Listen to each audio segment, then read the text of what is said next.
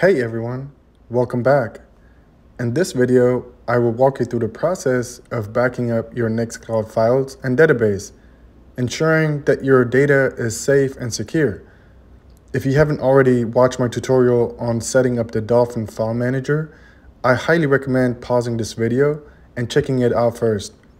We'll be utilizing SSH and SFTP extensively throughout this tutorial, so it's essential to have a good understanding on how to set them up. On this screen, log into your local machine, not the one containing the data to be backed up, and establish a remote connection to your remote machine using the terminal.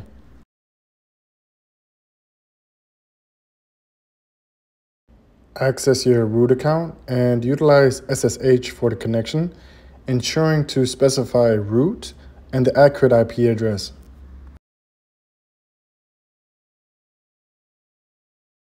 Once you're logged in, navigate to Nextcloud's web root directory.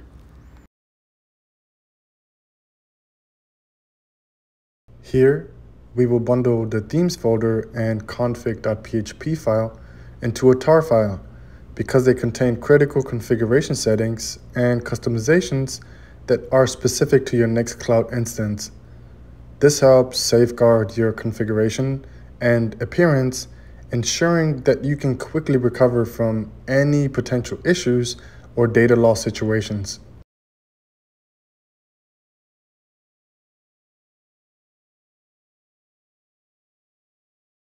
We will then verify that the tar file exists, and then we will do the exact same thing against a data folder, which contains all important user data on your Nextcloud instance.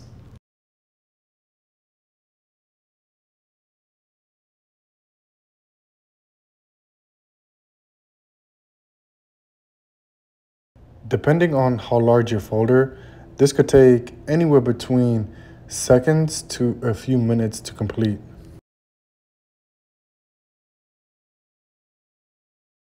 Next, we're going to create a database dump, which is a process of exporting the contents of a database into a single file.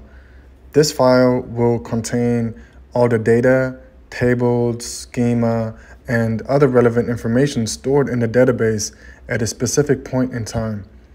Database dumps are commonly used for backup purposes, data migration, or transferring a database from one system to another. Here, we are using the MySQL dump command to display the SQL dump content directly to the console. The benefit of this approach is that it allows us to review the SQL dump content directly on the screen without saving it to a file. Afterwards, we're going to save it to a file.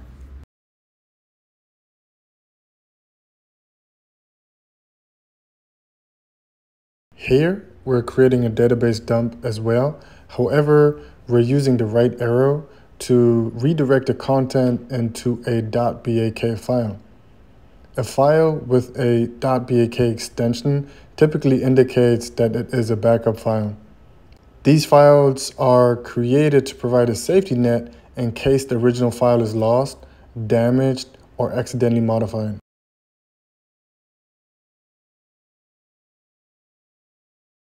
Now we're going to verify that our backups are present in our current directory. Finally, let's create a tar file of our SSH folder. Ensure that you are in the correct directory when doing so, as otherwise you may encounter an error during the process. Once we're done with that, I am going to check back in.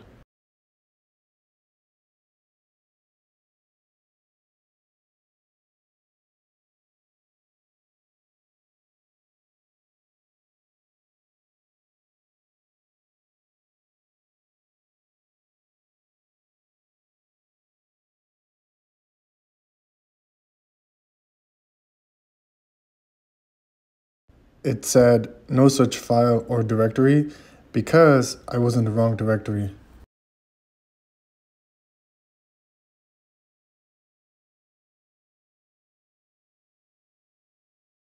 Next, we're going to navigate into the SSH folder and list the contents of the directory, and verify that the tar file was created.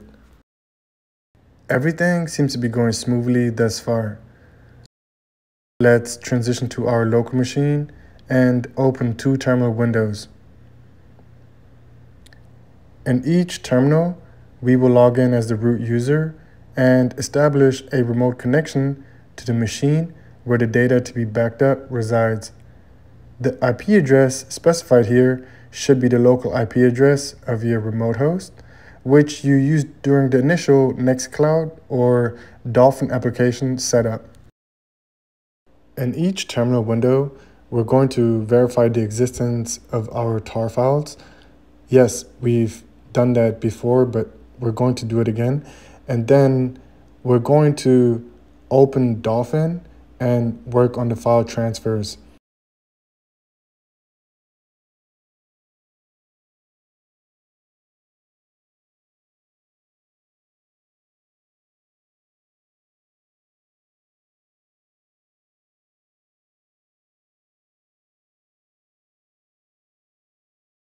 We have a total of 2 tar files and 1 BAK file in the Nextcloud directory, and we have 1 tar file in the SSH directory, and that is correct.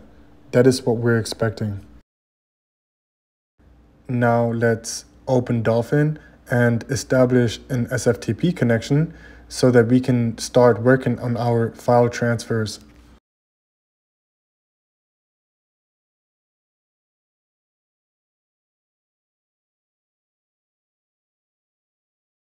I have my remote computer on the left and the local computer on the right. Next, we will navigate to the downloads folder on the right and the SSH directory on the left. While navigating through different folders on the left side, ensure that the IP address at the top remains selected. If you're moving into different directories, start by clicking the IP address to return to the root level.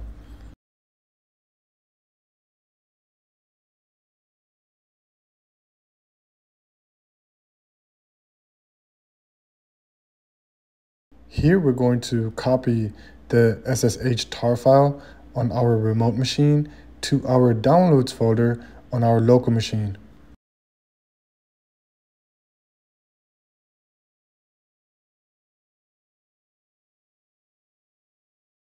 Next, we're going to navigate to our default Nextcloud directory and copy the 2 tar files as well as the BAK file to the downloads folder on our local machine.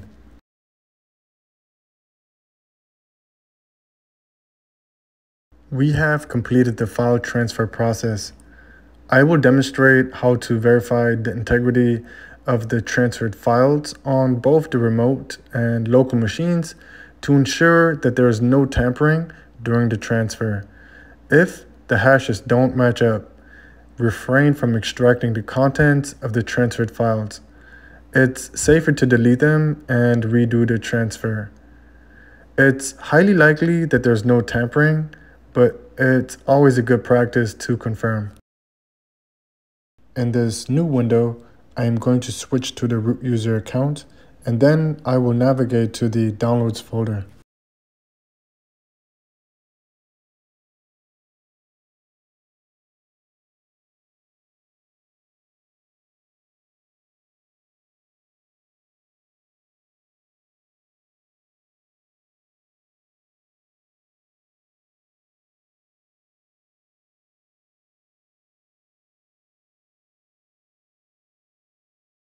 Move the new terminal window to the right side of your screen. That way, it will be easier to do comparisons.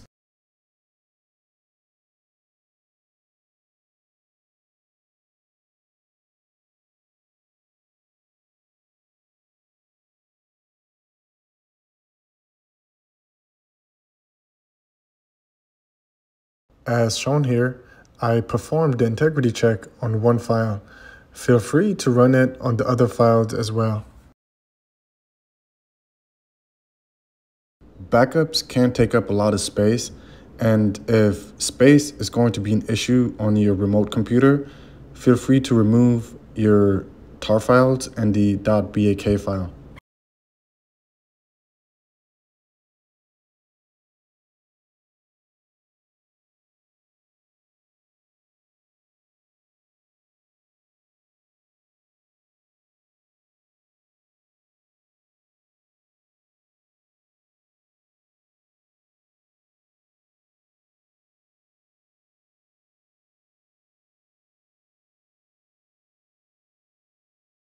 When you're typing a file name and you are unsure whether or not you're putting in the correct file name, then you can press the Tab key, and that will then give you a list of suggestions to choose from. And that is exactly what I did here.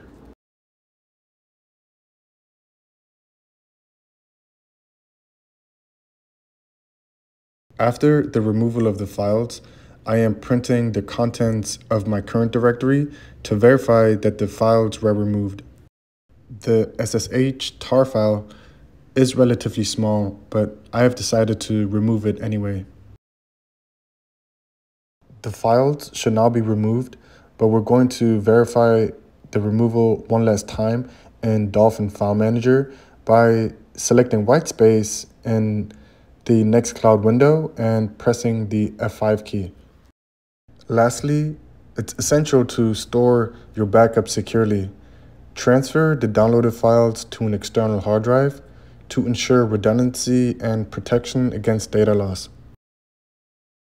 Here, I am going to remove the port forwarding configuration on our local router to prevent unauthorized access to our SSH port on our remote machine. If you found this video helpful, don't forget to like, share, and subscribe to this channel for more tips and tutorials. Thank you for watching.